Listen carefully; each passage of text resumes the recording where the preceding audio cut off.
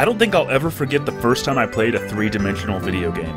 It was late 1996 in a kiosk at Walmart, a few weeks before the launch of the N64. Mario was paused in Cool Cool Mountain and locked into the close-up view, and all I had time to do was run around for a minute or two, fumbling with the control stick and getting stuck on a wall. I know this doesn't look like much now, but I was blown away by how far we'd come in just a few years. And to think this was just scratching the surface of what 3D games would be capable of.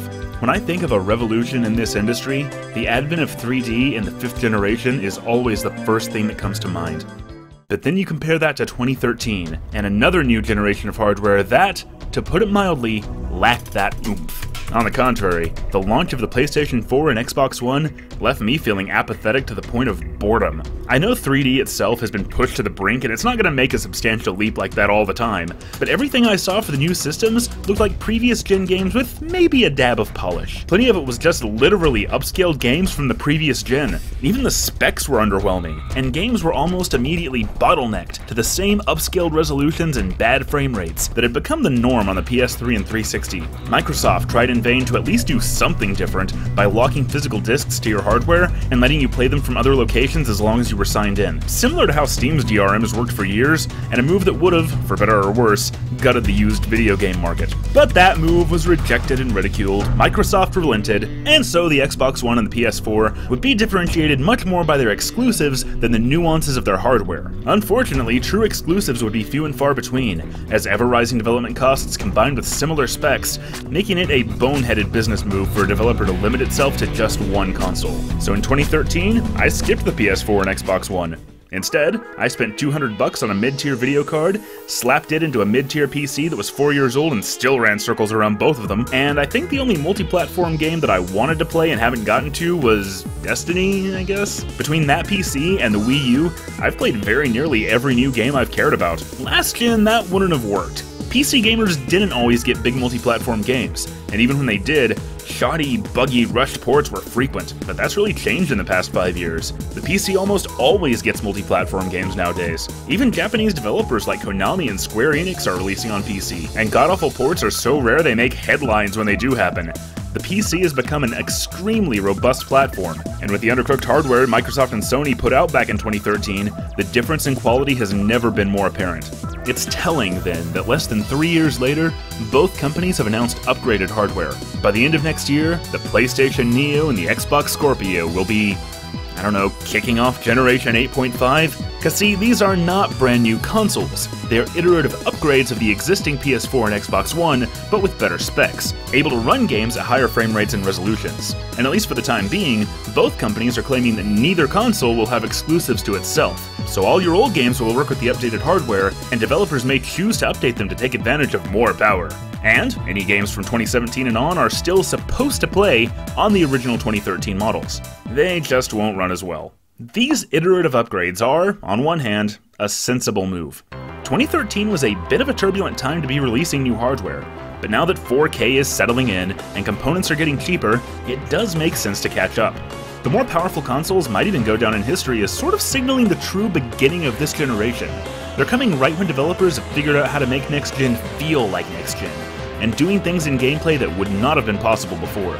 On the other hand, a move like this erodes one of the great advantages that consoles always had over the PC. Let me put it like this. You could be certain that the N64 you bought in 1996 would run any game you put in it just as well as a Nintendo 64 made in 2001. The system was the system was the system. Games would be optimized for that hardware. Developers would learn it inside and out. They learned to push it, and the same set of specs that impressed people by doing this would one day be able to run this. Within one console generation, you could go from basic 3D models with Goro shading to fully textured worlds with animated, fully voice-acted dialogue. Investing in a console would give you a ton of range. That wasn't true at all on the PC. A top-of-the-line PC running the most advanced games of 1996 would be terribly outdated just 2 years later, and never could have even hoped to run the games of 2001. So if your primary gaming device is a PS4 or an Xbox One that you spent in excess of $300 on in the past few years, you surely bought it with the expectation that the same rules would apply. The system would be the system. But many players in that position are rightly concerned that the games of 2017 and beyond might be even more poorly optimized for their OG hardware than they already have been. And given the evidence, that fear is well-founded. Even having to consider a console upgrade sucks. I know it sucks, and if you're feeling burned right now, I don't blame ya. I've seen quite a few console owners saying that if this is how it's gonna be, if I'm gonna have to upgrade my consoles every few years anyway, why not just build a PC? And yeah, I agree, the PC's awesome, and it's no surprise that it's surging so hard. But at the same time, I feel kinda remorseful.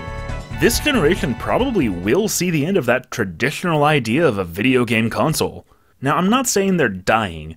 To do that would be way too grim, and not to mention clickbaity. Consoles will always have a place. There's always going to be a market for pre-built, ease-of-use, dedicated video game systems, especially when it comes to portables. I guess I'm just sad that, well, that's kind of all they are.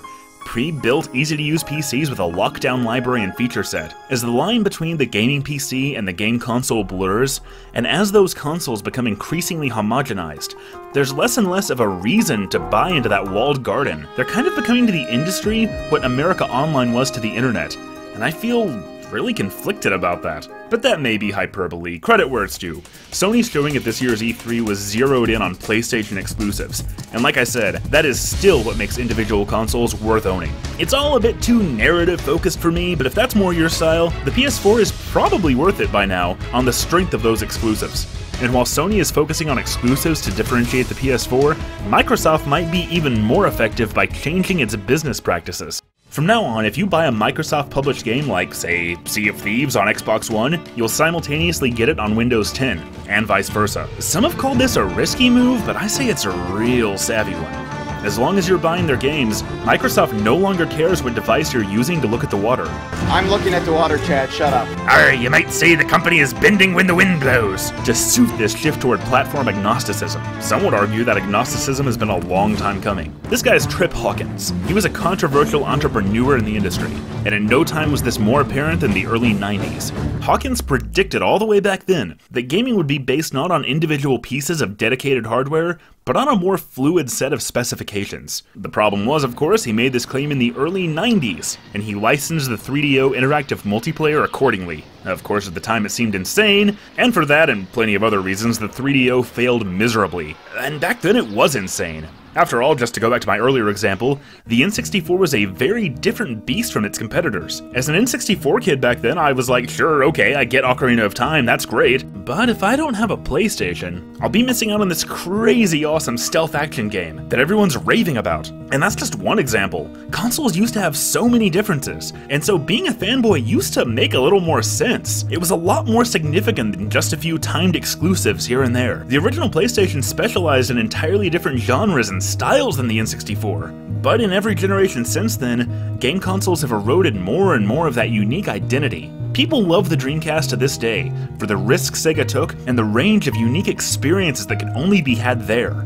I don't expect anyone will ever be as reverent of the Xbox One. But look, it's easy to feel nostalgic for the way things used to be. I want to take off the rose-colored glasses because the truth is, when it's all said and done, a more open platform is a positive thing for us as gamers. People might not revere the modern platforms the way they did the classic ones, but what made those classic platforms great was still the games. And there is no shortage of wonderful games on the market today. Those titles will still stand the test of time. Do you really think it's a bad thing that I felt absolutely no need to drop hundreds of dollars on a small army of game consoles just to keep up with this stuff? A platform-agnostic industry benefits everyone, from the developers who need the hardware to be easy to work with, to the gamers who expect that hardware to last. So I guess that's the question. Will it last?